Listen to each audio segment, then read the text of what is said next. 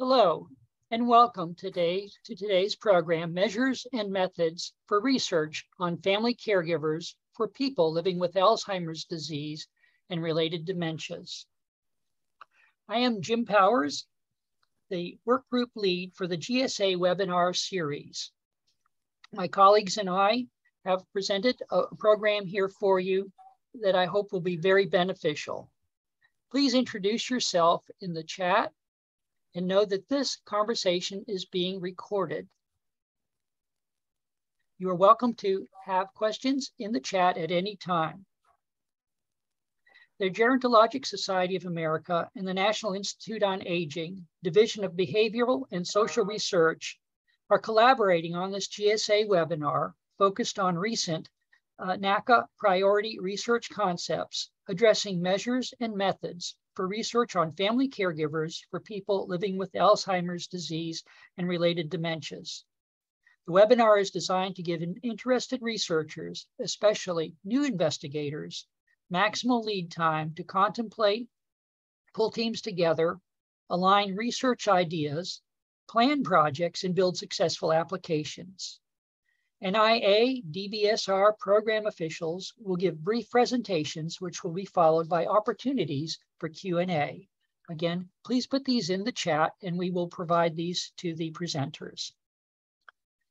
Our GSA work group consists of Daniel Gann, Sam Lee, Meredith Troutman-Jordan, and Pan Sasoris. And we have a special tribute to Judy Liu, GSA Vice President for Publications and Professional Resources, who has helped make this possible. And next slide, please. Our work group panel presentation today will be by Elizabeth Neca, Elena Fazio, and Amelia Karakar, all from the Division of Behavioral and Social Research at the NIA. Our moderator today is Stephen Albert, who is the professor and chair of Behavioral and Community Health Sciences at the University of Pittsburgh School of Public Health, and also editor of the GSA journal, Innovation in Aging. Dr. Albert? Okay, thank you. Thank you, Jim. It's great to have everyone together here today. We're very fortunate to have an inside view on a very important RFA from NIA Behavioral and Social Research, and a very interesting, I think, development from our National Advisory Council on Aging to develop an RFA on caregiving research and dementia. So welcome everybody. Thanks again to the GSA staff for making this happen. And let me turn it right over to our visitors from the NIA DBSR. Dr. Neca, are you starting? It's actually me, Stephen. Oh, sorry. Hi, everybody. Amelia Karakar from the Division of Behavioral and Social Research at the National Institute on Aging. Nicole, would you mind sharing, putting the slides up?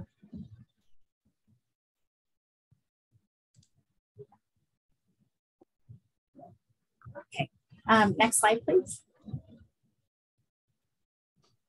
And before I get started, I did want to acknowledge Nicole Kidweiler, excuse me, from our division, who's been a huge help in putting this together, as well as the panel who's put together these series, as well as the GSA. So we're going to talk about a few different things today, including the particular RFA that Stephen mentioned. But first, I wanted to start with a brief overview of the grant of NIH and the grant making process, our division, our Alzheimer's disease and related dementias research priorities. Then we'll talk about some of the current funding opportunities and conclude with sharing some resources. And my understanding is all these slides will be shared. Next slide, please. So before I get started, NIH, as you can see by the title of the slide, is really a place of acronyms.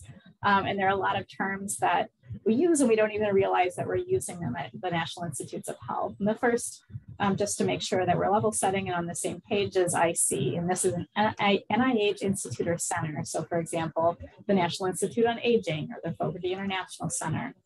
There are three types of ways that research is supported at NIH, and these we refer to as mechanisms. So grants are the most relevant, as well as cooperative agreements and contracts. The third term I want to introduce is activity code. So you might have heard someone talk about an R01 that they have, or they're developing an R21, a K01, a K99, ROO, a kangaroo, it's sometimes called. These different activity codes have different budgets, different project periods, how long they are, and different purposes, for example, research versus training. And finally, one of the most important things to know are about the different types of funding opportunity announcements. So PAs, PARs, PASs, RFAs, and NOCs. If you're confused, don't worry, because we're going to talk about what all of those mean. Next slide, please.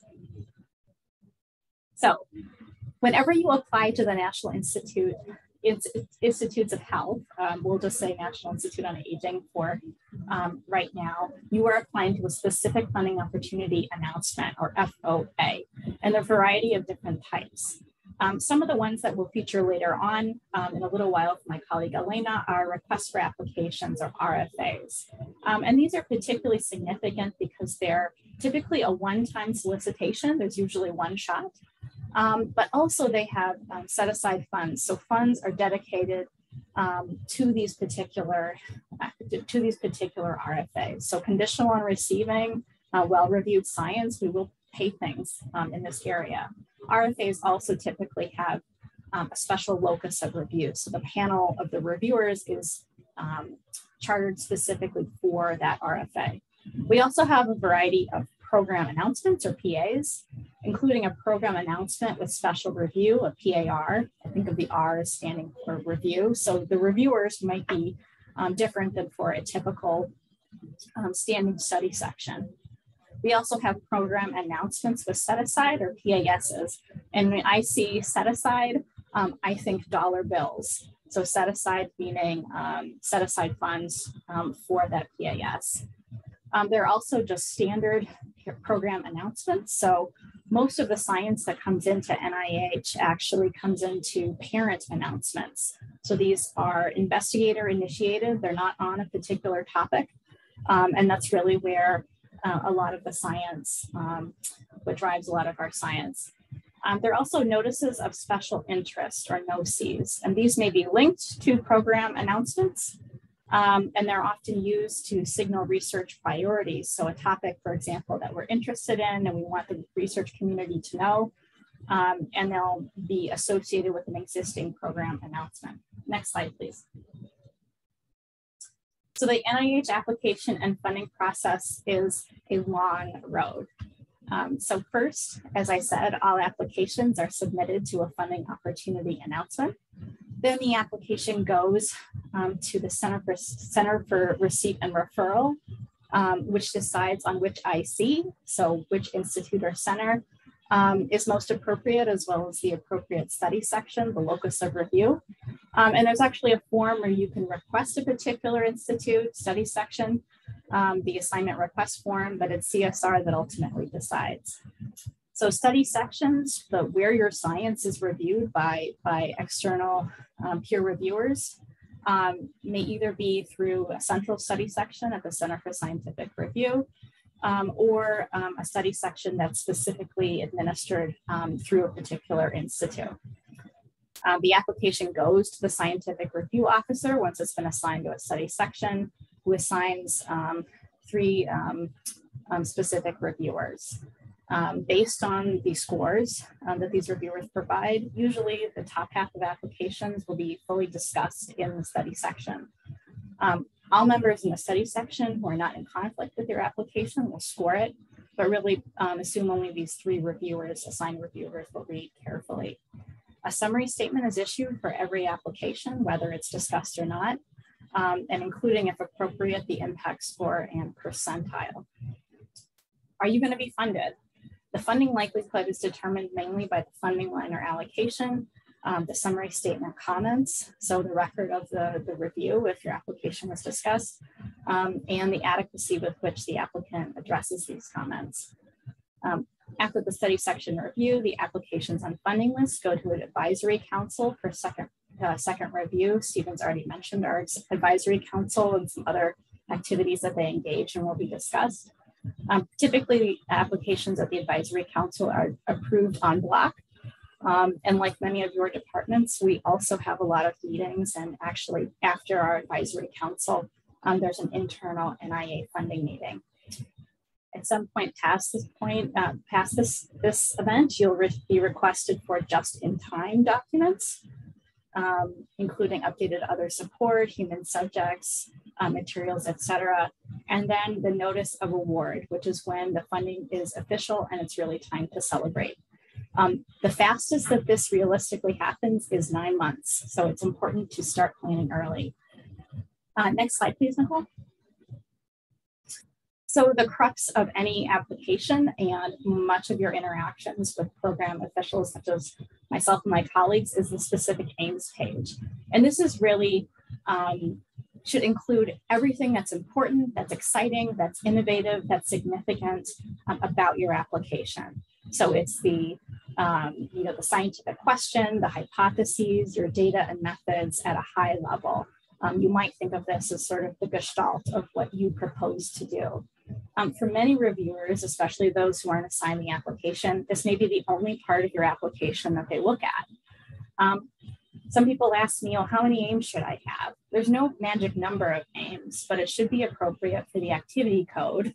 So whether it's an R01, say, or an R21, the budget and concomitant budget and project period. My motto in life, but also in summary specific aims pages, is to do less better. It's far preferable to have 2 good aims than 3 so-so aims. You really want to fully develop and motivate and describe everything that you're doing in your application at a high level in the aims page. Next slide, please. And here are just a few of our general application tips. And the first is that grantsmanship matters. So be clear and coherent in your application. Use visual cues to guide the reviewer through your application. This can be things like, a strategic use of a bold font, numbering the sections so that the application corresponds to the criteria that the reviewer is asked to evaluate. Strategic use of tables to highlight things that are especially important or your conceptual model. It's also important to be honest about the weaknesses of your work. Acknowledging these shows your sophistication, and I can guarantee that reviewers will find them anyways and propose alternative strategies to address potential weaknesses. One of the biggest misconceptions, I think, is that R01s are only for primary data collection. Secondary data analyses are funded, including for R01 applications. However, R01 applications have higher expectations of preliminary data and power analyses. Regardless of the activity code that you are submitting to or the FOA, you always want to write the most rigorous, innovative, and high impact application you can.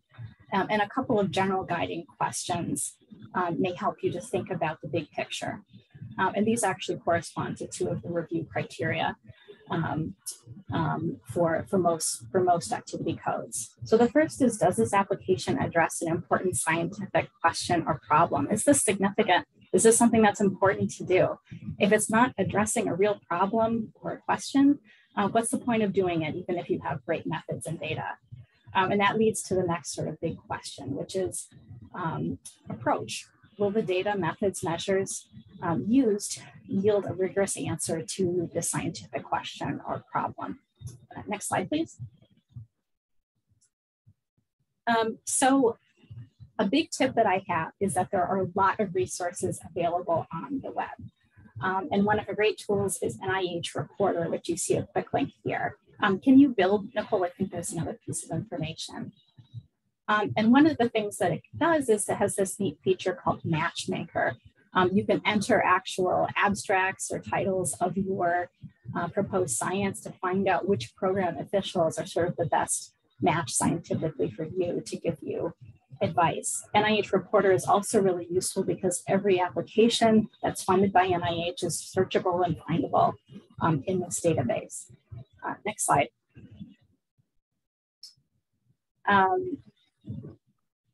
This is also just a little bit of a drill down into Reporter so that you can see more information on the kinds of projects that might be associated with a particular institute or program official. Next slide. So when you talk to a program official or officer, their program official officer are used interchangeably. First is to do your homework, learn about the Institute, learn about what our priorities are. As I said, there's a lot of information available on the web. Then prepare your specific aims page. So I've provided some tips already. And this is really helpful for us as program officials to really make the most of time that you have when you interact with the program official. So when do you talk to a PO? When you have an idea on paper, but maybe you don't even know the right institute or the activity code. The big question I have with people is, should this be an R01 or should this be an R21? Then when you're preparing to submit, but maybe you want broad feedback or advice on the FOA study section, maybe you're submitting a large application and you need advance permission. It's also appropriate to talk to a PO after your summary statement is issued, regardless of what the score is or whether it was discussed or not. And then finally, post-award for updates, discussion about potential supplements and renewals. Next slide, please. Another great resource for NIA is our NIA blog. And this comes out every Wednesday and includes useful information about policies, scientific goings-on. And this is just a relatively recent blog post I did with a colleague in neuroscience with more tips on communicating with program officers or officials. Next slide. And with that, I'm going to turn it over to my colleague, Elena Fazio. Take it away, Elena. Thank you, Amelia. I am Elena Fazio. As Amelia notes, I'm also a program officer in the Division of Behavioral and Social Research, BSR. I'll use that acronym going forward. For my part, I'm going to provide some overview information about NIA and then give you some information about BSR's Alzheimer's portfolio, as well as give some information about an upcoming Dementia Care Summit, followed by specific funding opportunity announcements before I turn to Liz NECA. As you see here, NIA, as the broad institute, has several missions and goals. The first is to support and conduct genetic, biological, clinical, behavioral, social, and economic research on aging. Next, to foster the development of not only research, but clinician scientists in aging. Another goal is to provide research resources, and of course, last but not least, the dissemination of information to various audiences. Next slide. NIA has 5 extramural offices. So there's the Division of Aging Biology. They support molecular, cellular, and genetic research on the mechanisms of aging. There's BSR, which is the Division of Behavioral and Social Research again, and we support social, behavioral, psychological, and economic research, as well as research training on the processes of aging at both the individual and societal level. BSR fosters cross-disciplinary research at multiple levels, from genetics to cross-national comparative work. The Division of Geriatrics and Clinical Gerontology, or GCG, supports clinical and translational research on health and disease in the aged, and research on aging over the entire human lifespan, including its relationships to health outcomes. GCG foci include translational research for the development of new interventions for age-related conditions, prevention and treatment of multiple chronic conditions in older adults, and studies that help to promote evidence-based geriatric care and inform policies affecting older adults. The Division of Neuroscience supports research to further the understanding of neural and behavioral processes associated with the aging brain. Research on the dementias of old age, in particular Alzheimer's disease, is one of the program's highest priorities. The Division of Extramural Activities manages NIA's grant and training policies and procedures, career development programs, the Small Business Innovation Project and projects, and the Technology Transfer Program, among other things. Next slide. So as previously noted, DBSR supports social, psychological, economic, and behavioral research on the process of aging and Alzheimer's disease and Alzheimer's disease-related dementias at both the individual and population levels. You may know that there are more generous funding lines for what I'll refer to as AD research. The AD work supported in our division is noted here in a color wheel on screen. Please do feel free to contact Amelia, Liz, any program officer in our division if you're interested in submitting an aging application to us at NIA, or an Alzheimer's application. And if you are thinking about an Alzheimer's application, I might be a good first step.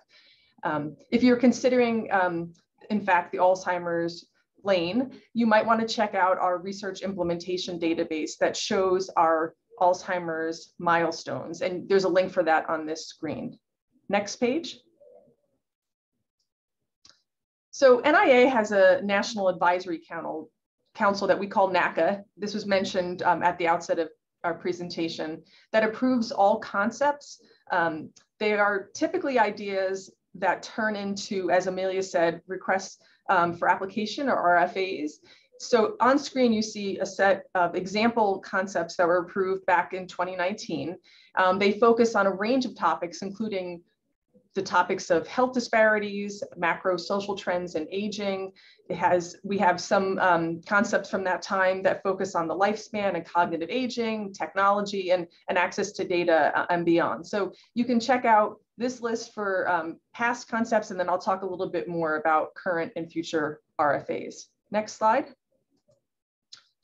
You may be aware that every 3 years we hold a research summit on dementia care and dementia caregiving.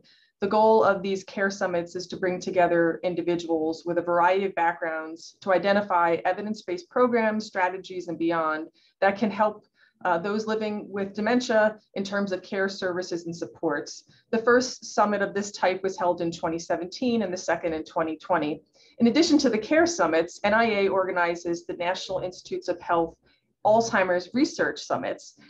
We refer to them as the AD Summit. And then there's the National Institute of Neurological Disorders and Stroke, or the NINDS Summit, that focuses on the related dementias. The intent of each of these summits, one's held each year, is to assess research gaps and opportunities that reflect scientific priorities for research on Alzheimer's disease and related dementias. The summits are a part of a coordinated NIH effort to respond to the National Plan to Address Alzheimer's Disease, sometimes referred to as NACA. There is currently a request for information, or an RFI, that you should see on screen here for the 23 Care Summit, and comments are due by October 21st. We encourage you to write comments, asking for potential additions or to the agenda, or giving us updates on current and future innovations in the areas of dementia care and dementia caregiving. The actual summit, as you see here, is going to be held between March 20 and 22 of 2023, and it will be a purely virtual event. So we thank you in advance for sharing this RFI, and we hope you're able to attend that summit. Next slide. As noted before, you can visit this link here to see the current approved concepts that NIA's council, or NACA, has approved. Looking at approved concepts can give you, a researcher, a heads up on potential future funding opportunity announcements. For example, next slide. This is a current funding opportunity announcement that focuses on policy and AD healthcare disparities. I'm actually the contact for this particular RFA. Here, where the call is for R01 applications to address variations in social and healthcare policies, to employ experimental, quasi-experimental, or other innovative approaches to uncover mechanisms driving disparities in care for those living with dementia. So please do check out the FAQs and contact me if you are thinking of applying. Next slide. The impetus for this pair of RFAs, which are probably of great interest to you on today's call, is a series of changes in family structure. For example, changes in divorce rates and step families, and increasing diversity of American families that may alter the dynamics of caregiving for those living with dementia. We know that family members provide most of the caregiving for people living with dementia, and that changes in what families look like may mean less traditional family caregivers. Further, some of the factors such as race, education, and ethnicity associated with family changes are also risk factors for dementia, making understanding new family forms important for disparities in dementia care. The growing diversity of the United States includes groups more likely to develop dementia. those about whom we have little family information in many existing surveys. The purpose of these RFAs is to support development of methods and measures for capturing expanded definitions of family and related concepts relevant to informal caregiving for those living with dementia, and for the implementation of these measures in new and existing studies, so typically R01s. There's also a companion R21 RFA for the testing of these measures in populations understudied in dementia research and for projects lacking preliminary data. Next slide. These two PARs, as we refer to them, are where you should go if you wish to submit dementia care or dementia caregiving clinical trials or interventions. Please do contact Drs. Ankin or Dr. Bhattacharya before you apply. And the work you submit through these announcements should be situated within the NIH stage model. Liz NECA is actually going to talk about the stage model to follow. Liz? Thanks so much, Elena. Next slide, please. So the NIH stage model is a model of behavioral intervention development that we're really encouraging our investigators to adopt. And part of the reason why we're encouraging this model is because of our perspective from sort of a 50,000-foot view in terms of where we see gaps in terms of the translation of behavioral interventions from the lab to ultimate implementation and dissemination. So the stage model is comprised of a number of different stages. Next. Next. The first is basic science, which is stage 0. And so a lot of the research that NIH supports does fall within this realm of basic science. Next. The following stage is stage 1, which is intervention generation and development, refinement, modification, adaptation, and pilot testing. Next. Stage 2 and stage 3 are both traditional efficacy testing. Stage 2 is typically in the context of a research setting in a highly controlled environment, whereas stage 3 is more in a community setting, still much more controlled than ultimately an intervention will be when it is ultimately disseminated and implemented. Next. Stage 4 is effectiveness research. Next. And stage 5 is dissemination and implementation research. Next. So the ultimate goal of the NIH stage model is to produce highly potent and maximally implementable behavioral interventions. And although the stages are numbered, there's no prescription that you need to go in the order stage 0 through 5. In fact, it's expected that people will jump around between these different stages depending on what the research question that they're asking is. Ultimately, this goal of producing implementable and potent interventions breaks down into sort of 2 key principles. The first is a focus on mechanisms of behavior change at every stage of behavioral intervention development. And the second is consideration of ease of implementation as early as possible. Next, please. So the NIH stage model is an example of an experimental medicine approach. Next. So typically, traditional efficacy testing would focus on intervention. Next. Next. And imagining how that is related to behavior change. Next. But an experimental medicine approach really encourages investigators to think about why it is that an intervention might be producing the behavior change of interest. So what is the putative target that the intervention is going to be focused on? Next. And is that a valid target? So does engaging that target actually produce behavior change? Next. And this together is the mechanism of action. So to give you an analogy, I have a very picky eater at home. My daughter is 2 years old and I want her to eat more spinach. So perhaps a behavior change that I'm interested in is getting my daughter to eat more spinach. And a putative target, a way I think that I might be able to get her to eat more spinach would be to make her actually like the taste of spinach, right? So that would be my putative target. And I can make sure that that's a valid target by saying, well, does she like the taste of ice cream? Yes, she does. Does she eat ice cream? She does. So that suggests that actually enjoying that taste, having a preference for that taste is a valid target for making her eat that food. So then as an intervention, I would want to try to change her taste buds. So maybe I start by sneaking some spinach into smoothies, and then I slowly start to increase the amount of spinach I'm giving her in other types of meals and slowly change her taste buds. And if I was able to actually change her taste preferences, that would suggest that I've actually engaged the target with this mini intervention I'm doing in my own household, right? So this is an illustrative example. Obviously, this is not the type of intervention that NIA would be supporting, but I wanted to sort of break down how a focus on experimental medicine approach really emphasizes mechanisms of action. And the reason to do that is then, let's say that in the future there's more children. I could know what it was that actually helped my first child start to eat more spinach. Next. Now, of course, there's also a focus in thinking about mechanisms of action of what are the essential ingredients. So, do I need to start with something that's really sweet, like a smoothie, or could I have started with something that was a little bit less sweet, right? That's an example of an essential ingredient. Was the smoothie actually required? Next, please.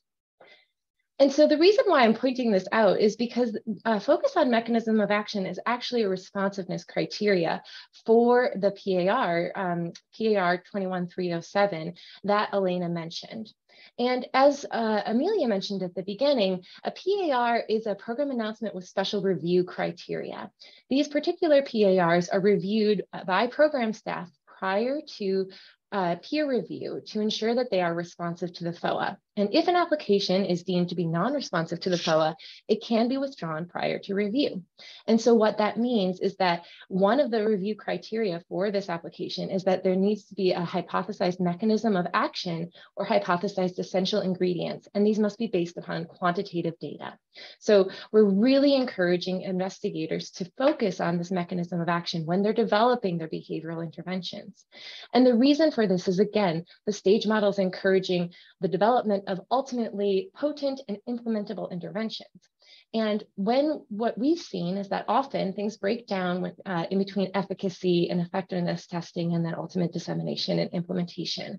And part of this, we believe, may be because the people who are ultimately doing implementation and dissemination are not clear on why an intervention is working. And so they may make changes that ultimately invalidate the intervention, essentially remove the mechanism of action. Next, please. So to sort of put that in a broader picture, next.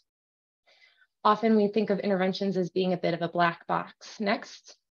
And there may be essential components around them, circulating around them, but we're not really sure necessarily what they are. Next. Next. And in a traditional efficacy testing model, we would say, but this black box, this has worked, and we think that all of these things are important. That's why we developed the intervention to be this way. So therefore, this perfect black box with these specific spheres are what need to be implemented next. However, when we move to effectiveness, we may see that this works next. But what we've noticed as NIA is that oftentimes, in fact, it doesn't. And one reason that may be is because there's a lot of heterogeneity once you move to effectiveness, not only in the people that you're trying to reach, but in the ways in which you're trying to reach them. Next. And we wanted to know why that is. And so it's possible that, in people or in delivery modes that are similar to the initial efficacy testing, indeed, having a box with certain components in it is going to engage that target, and that target is going to be valid. Next. But it's possible that for other individuals, there may be certain characteristics of certain groups where actually what's most important from that initial intervention is the yellow sphere, whatever that yellow sphere is. And the red sphere is important too, but you know what? You can do without the blue and the purple and the green. Next. Or maybe you need all of the spheres, but really it's about the format that you're delivering them in. So they're not spheres, they're the same colors, but you need cylinders, right? Next. And when we ultimately build out to dissemination and implementation, next, we may see that there's going to be changes that need to be made based on the original intervention to make something more easily disseminable.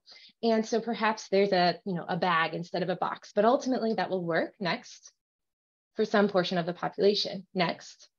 But by focusing on mechanisms of action next, we may see that, okay, well, if cost savings needs to be made, or, we don't have time for the original intervention, or whatever we're the analogy is for this black box that initially was there, we're, instead of doing a bag, let's do a smaller box, okay? Let's save on our resources by doing a smaller box, because we know we only need to include the yellow sphere and the red sphere. Next.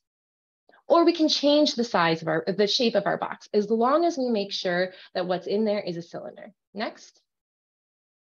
So ultimately, this approach is what we're really trying to encourage for our behavioral interventions. And you'll see that many of our the notices of special interest, which Amelia highlighted at the beginning, that focus on our priorities in the Alzheimer's disease and related dementia space, have specific clauses in them that encourage behavioral intervention development to go to one of those two PARs that Elena mentioned, PAR 21307 and PAR 21308, which have those responsiveness criteria. Now, here I'm showing you a number of different NOCs that are all associated with two PARs, the top two rows, one for an R01 and one for an R21. We like to consider these sort of parent Alzheimer's disease funding opportunity announcements. And what that means is that they are broadly to support R01s and R21s that are investigator-initiated ideas that are in the realm of Alzheimer's disease and related dementias. However, we have specific notices of special interest that highlight our priorities in this research space, which are the rest of the rows in this table. And those, we encourage investigators who are submitting to these PARs to tie one of these notices of special interest to their application. You do that by putting it in box 4B of your SF424 R&R form. And by putting it in that box, and that lets us know how you think of your research as fitting with NIA priorities. The benefit of coming in through one of these PARs is that you get a special receipt date. So you get about an extra month in terms of preparing your application. They do go typically to standing study sections. So they'll be referred to review based on our division of receipt and referral. And if you do decide to submit an Alzheimer's disease funding application to a parent funding announcement, so not one of these two, but just a sort of investigator-initiated funding opportunity, that would also be appropriate, but you don't get that benefit of an extra month. And you also don't get that benefit of saying, NIA, this is consistent with your priorities in this specific NOCI. Next. And as you may be aware, NIA does pay on a publicly posted pay line, and that pay line does differ based on the type of research that you're doing. Now, there's a tremendous funding advantage for work that's relevant to Alzheimer's disease and related dementias. So what we're showing here is an example, our fiscal year 22 pay line. And so you can see that for early stage investigators who are submitting R01s that were in the general pay line, it was 19th percentile, whereas those who are submitting applications that were related to Alzheimer's disease and related dementias, it was in the 33rd percentile. And just in general, for all of our applications, regardless of Alzheimer's disease focus or not, being an early stage investigator, which is someone who's within 10 years of their PhD, or being a new investigator, which is someone who's never held an NIH level, an R level NIH grant before, does have a bit of an advantage in terms of applications for R01s, but this does not apply, for example, for R21s. And please note also that most of our applications are less than $500,000 in terms of the requested budget. For those that are over $500,000, you do need prior approval from NIA to submit that application, and also the pay lines are stricter. Next slide, please. So I hope that you take away from this that we are approachable and we would love to speak with you about your ideas. Please contact us. Of course, Elena and Amelia and I are always happy to take questions, but you'll get a copy of these slides afterwards that has these links, and we encourage you to look at our workshop reports, which is how we start thinking about some of the future funding opportunities we might be considering pursuing. You can review our active funding opportunities. You can always find out about the activities of various different networks and centers that we support, and follow us on our Twitter account for the latest updates. Next, please. And here's just a brief overview. I'm not going to go through this all, but this will be in the slides of all the different program officers in our division and their areas of expertise. Next, please. And we encourage you to sign up for our blog where you'll get the latest updates on new funding opportunities so that you'll be able to maximize the time that you know about those funding opportunities and prepare an application. Thank you so much. Okay, thank you very, very much. They were terrific talks, wonderful slides, and really informative. I didn't know about the matchmaker function of NIH Reporter, for example, and I hope people take away that the BSR program staff, you are really here to help. They would like to see you funded. It's kind of formidable to submit a proposal to NIH. But there are terrific resources available on the web, and once you're a little further along, by contacting the program officers. So please take advantage of that. I've been watching the chat. I see we have a terrific array of investigators from all kinds of different fields, from social work and clinical medicine to human development and nursing and everything in between. I want to thank our speakers for leaving some time for questions. And now it's your turn as participants to take advantage of the expertise we have with us today.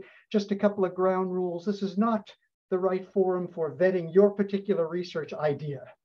This is more like how to approach these RFAs or program announcements. If there was something unclear about the stages model or the intervention development or anything like that, that would be appropriate. So why don't you please raise your hand or put something in the chat and we can take it from there. Already I see a couple of questions have come in. I may not be so good at recapping what you'd like, but one question is about the R21. It's exploratory in nature, but do you need pilot data for an R21? I wonder if one of our NIH guests could comment on that. Yeah, that's a great question, Dr. Powell asked that question. I think whatever you have, you want to show the reviewers everything possible that convinces them that you're going to be successful. However, like you said, classically we think of the R21 as high risk or high reward. So it may not be that you have pilot data. I mean, it might depend on exactly what it is you're proposing, but maybe it's fielding a study in a particular population. Maybe you haven't fielded the study already, but you have existing, longstanding relationships with people in that community. You have an advisory board. You've been working in that community for a while. That might be one example of sort of how to frame preliminary data or sort of the background material to lend credibility to reviewers. Okay, I see already we have a couple of compliments coming in too, that the people have met with the project officers, including some here, and had very positive experience. They were extremely helpful, all in capitals. So I guess that means you were good. So yes, that just supports what we were saying before, that you really should reach out to the expertise here, and it's very, very valuable in preparing a proposal. I see another question here about experiments. Is there a preference maybe for experimental studies over observational studies, or is that too broad a question and maybe hard to answer without having a particular research question in mind? I saw this question as being in the context of the stage model. I'll answer your sort of broad question, Stephen, and then I'll also make a comment about the stage model. So we support a wide variety of research approaches, including observational research, causal inference, but ranging all the way up to your standard randomized controlled trial, right? So those are all appropriate approaches, and we really encourage the best approach for the research question that you're interested in asking. And that's another type of question that you could ask your program officer. In the context of the stage model, so stage 1 is actually the stage in which the intervention is typically developed, and it's broken up into 2 different sort of sub-stages. There's stage 1A, which is really where the development maybe is community-based participatory research design, where you're thinking about what are the needs of the community or doing iterative user testing. That's the type of work that often happens in stage 1A. And it's not typically, you know, a randomized controlled trial or even really experimental. Whereas stage 1B is often a form of pilot testing. This is typically where you're evaluating feasibility and acceptability. And there may be, you know, an experimental design in terms of, you know, multiple groups. So you have an active intervention and a control condition, but there doesn't need to be. NIH considers any a single condition where you've experimentally manipulated something to be an intervention. And so that is actually something to be aware of if you are proposing to do a single arm, you know, test of feasibility, acceptability, and if you're looking at preliminary efficacy testing, because in that case, even if you only have a single condition, NIH would consider that a clinical trial. But that's typically stage 1B. So stage 1A might not necessarily be experimental, but stage 1B would be. Okay, another question came in. There was a link in about the stage model, but the person is asking for, are there other sources on that? I think we are going to make the slides available, and I know there were at least 2 publications about the stage model linked on that slide. Do you want to mention any other research in this area? I just put the link that's also in the slides in the chat, but there we've recently produced a video that really dives into the details of the stage model, which is featured on the website that I just sent. And it's a bit long, but I encourage you to go to YouTube, because then you can look at the different bookmarks and focus on the stage that you might be interested in and just watch that portion of the video. Oh, and we have a compliment too from a couple of people. Excellent video, and video is great. So it must be worth going to. Terrific. Okay. Other questions anyone has? I would like to say just one practical question. Those grant deadlines are imminent in October. Do you see this going out through the next year at least? Will there be other opportunities to submit to these RFAs and program announcements? So I'll take a stab at that, and Amelia and Liz can add as well. So the select RFAs that we showed you are ones that, as of right now, there's only a plan for 1 receipt date in October. They are but a small fraction of what we support. And so I would encourage folks to look at them in terms of the topics. And if you're not able to submit now, maybe you have an idea that could be your own generated topic, as we refer to them, you know, an investigator generated application, and then suggest looking at the slide that Liz showed you that has the more parent announcements, we call them, is sort of the generic, if they're Alzheimer's, those are the ones we'd go to. And you could do your own application to those parent awards or funding opportunity announcements, and always be on a lookout for future concepts that often turn into requests for applications or RFAs. But we don't want to discourage you from, you know, submitting some really great and important science just because you don't find an RFA that fits you right now. You should always, you know, consider generating your own work through one of those parent announcements. Great. We also have a question about opportunities for international research. Can you speak to that? Yes, absolutely, Dr. Davis. Actually, one thing we do want to clarify is that almost all of the awards that are made to institutions, not to individual PIs. So if you're at, you know, the University of wherever, the award is to that institution, not to you yourself. In the case of international institutions, those require a particular, you know, additional level of review. Generally, there's a high bar to make that the work cannot be done at a US institution, but it is possible. However, more broadly, our division has a strong interest in comparative research and actually has invested in a variety of tools to facilitate that. So you may be familiar with the Health and Retirement Study, which is a US-based nationally representative cohort of adults 50 and older. However, at this point, there are a series of sister studies to the HRS that have launched in a variety of countries, from India to Korea to China to share, which encompasses a variety of countries in Europe as well as Israel. There's one in Brazil that's getting started. And I just put in the chat the Gateway to Global Aging, which is sort of a cross block of a lot of these sister studies for HRS. So international comparative work is, both international and comparative work, I should say, is definitely of interest to the division. Great. Okay, and I hope people can see the chat, all kinds of great links there. Other questions from the audience? I'll just throw one out. You know, I think I mentioned this earlier, that caregiving and even dementia caregiving is not a new topic in gerontology or NIA even. It's been around at least for 30 years.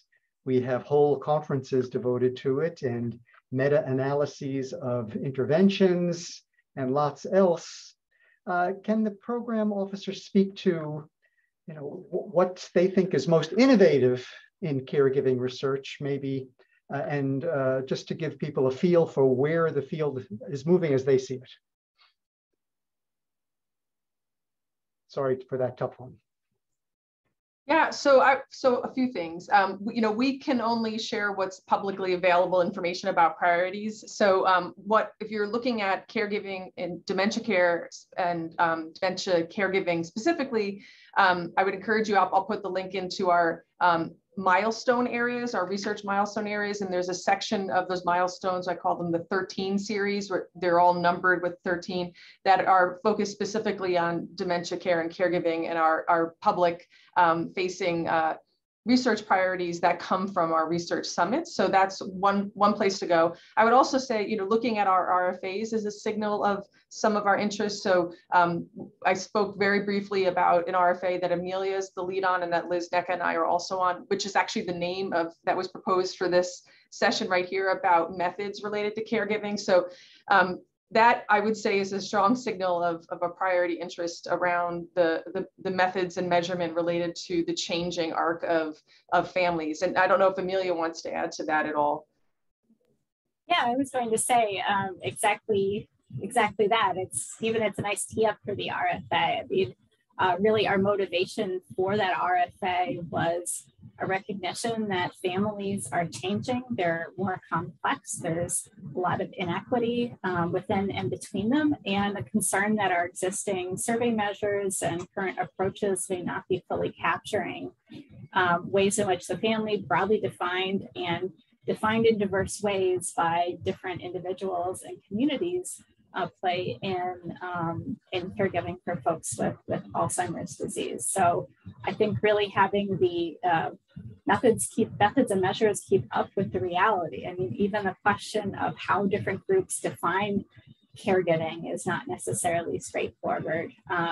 So really an interest, I would say, in methods and measures that are in the service of supporting the best aging experiences possible for everybody. Good. I'll also just, I'll just add one more thing, which is that, you know, these priorities that are our NIA priorities don't come from sort of just from us. We are a federal agency, and we have many stakeholders whose interests we are interested in representing. These are taxpayer dollars that are supporting this research. And so we do have a lot of opportunities like the Dementia Care Summits that Elena outlined, where you can get involved either in your capacity as a researcher or in your capacity as a, you know, sort of private citizen to be part of the conversation. Those are early meetings that inform where we see gaps and where we see needs for research. And so those are great opportunities, to listen into how the conversation is ongoing, but also to potentially participate and ask questions and contribute during the question and answer sessions. Great idea. We have another question here regarding the NOCI on dementia workforce, dementia care workforce. Does someone want to speak to that? I can speak to that, although I did not see the specific question. So is there more specificity, or is it a general? Could you talk about the no? Okay. Yeah, so we that particular notice is coming primarily out of our population and social processes branch, which means that we're looking at typically work done by demographers, sociologists, economists on the sort of the demography of the dementia care workforce.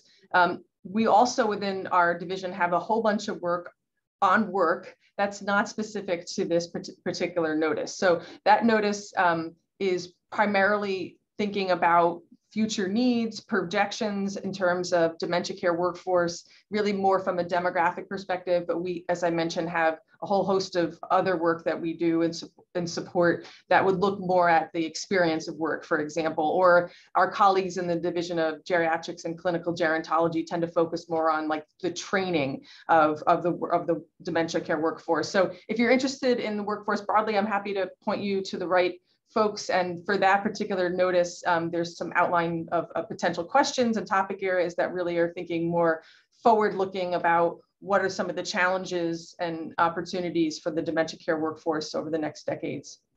Great. And I see in the chat, Amelia, you've uploaded the reissue of this particular NOCI.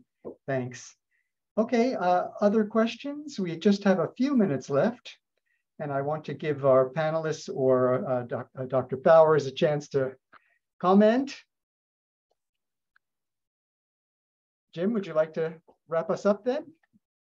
Thank you, Steve, for really chairing some complicated questions about processes and hopefully providing some guidance to new investigators in GSA.